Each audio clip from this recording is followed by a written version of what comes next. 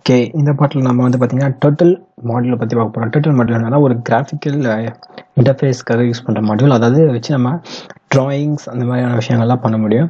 So okay, first நம்ம ஒரு சின்ன இந்த எக்ஸசைஸில் என்ன பார்க்க போகிறோம், ஒரு லைன் ட்ரா பண்ணுறது எப்படி, ப்ரோக்ராம் வச்சு ஒரு லைன் ட்ரா பண்ணுறது எப்படி, ஒரு பாக்ஸ் ட்ரா பண்ணுறது எப்படின்னு பார்க்க போகிறோம். ஓகே, நம்ம டைப் பண்ண ஆரம்பிச்சிடலாம்.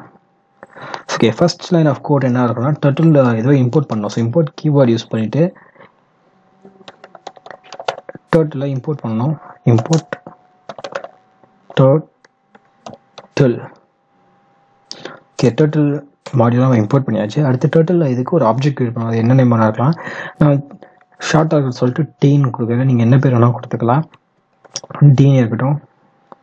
ஸோ இது வந்து ஆப்ஜெக்ட் நேம் டி. இப்போ நம்ம கிரியேட் பண்ணியிருக்கிறது நம்ம கன்வீனியன்ஸ் தான். ஓகே, இப்போ நம்ம ஒரு ஆப்ஜெக்ட் கிரியேட் பண்ணோம். Turtle dot capital TURTLE parenthesis. இப்போ வந்து டீன்ற ஒரு டோட்டல் ஆப்ஜெக்ட் கிரியேட் ஆகிடுச்சு. இப்போ நம்ம லைன் ட்ரா பண்ண போகிறோம். எப்படின்னா டி ஆப்ஜெக்ட் டாட் ஃபார்வர்ட். டீன்றது நம்ம கிரியேட் பண்ணது ஃபங்க்ஷன், இது பேர். ஸோ டீயை தான் நம்ம லைன் ட்ரா பண்ண போகிறோம். டி டாட் ஃபார்வர்ட் ஸ்ட்ரெயிட் லைனில் போகணும்னு சொல்ல போகிறோம்.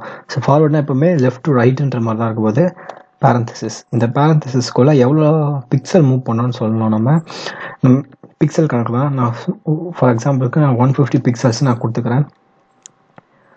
லாஸ்ட் லைன் என்ன பண்ணணும்னா டர்ட்டில் டாட் 10 பேரந்தசிஸ் யூஸ் பண்ணோம். ஓகே, இப்போ நம்ம ரன் பண்ணுவோம். 9 இருக்கு.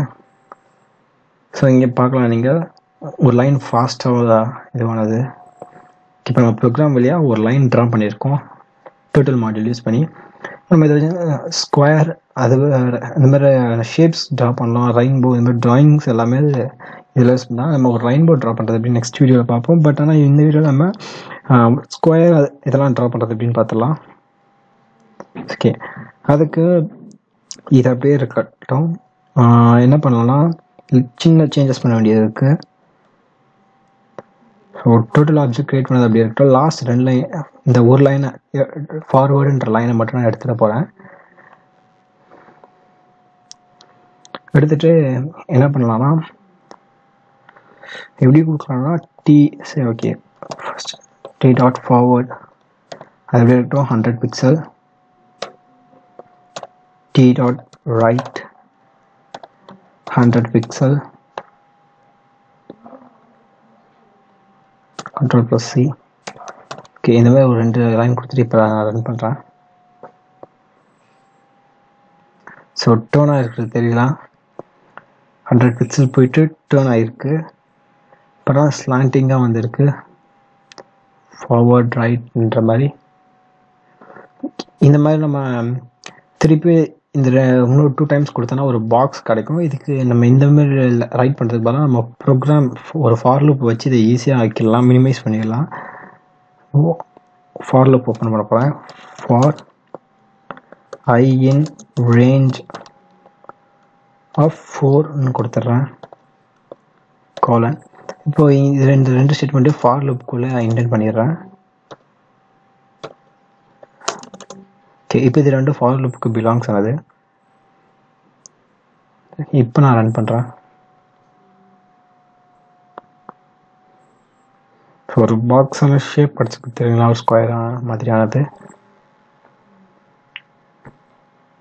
ஸோ அதேமாதிரி நம்ம லூப்பிங் வச்சு இது பண்ணும்போது கொஞ்சம் ஈஸியாக இருக்கும்.